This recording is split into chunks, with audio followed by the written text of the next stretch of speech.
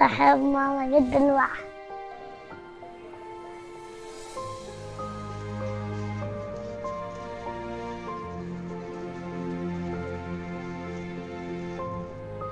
In Cox's Bazar, Bangladesh, the dynamics that have formed in the Rohingya settlements have resulted in an intensely overcrowded, male-dominated environment.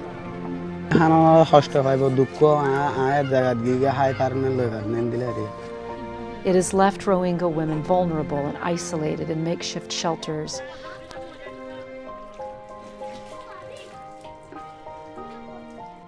I was arrested while I was going for a demonstration. Then I was beaten in the streets with 5 policemen. Then I was taken to Harare Central Police Station. In the process of the beatings, I started menstruating. What we're seeing is that the volume of surgery is expanding around the world. But the mom told me that it's since birth.